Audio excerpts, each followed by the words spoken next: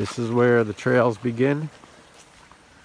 This is where the camping begins. Someday I'd like to run some planks, some footings over the ground, preserve the ground, and also it gets a little muddy.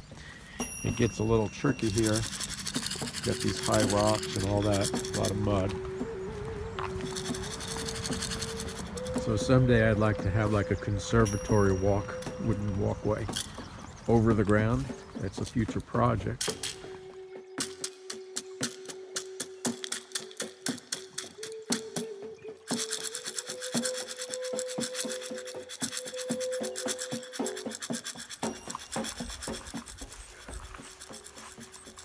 Location for the teepee tent. It's mostly level. I'm going to put another deck of plywood on there.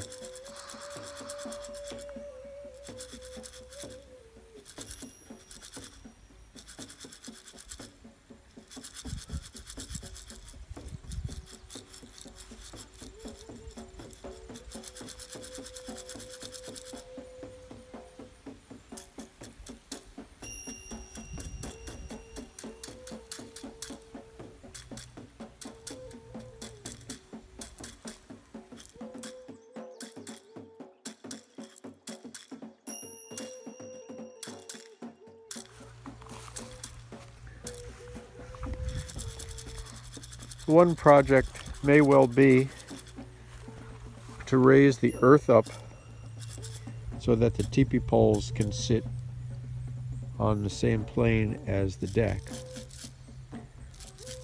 So I'll get some wood for that, and if you guys like that as a project, that's a project.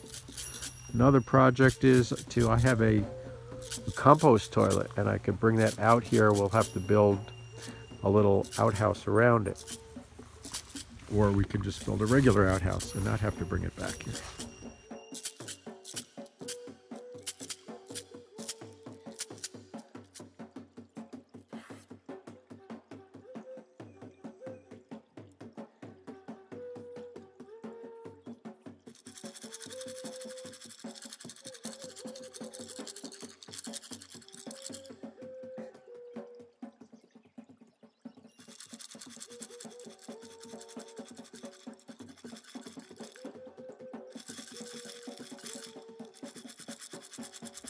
And this is supposedly a sacred rock that the Native Americans used to hang around, used to come here for.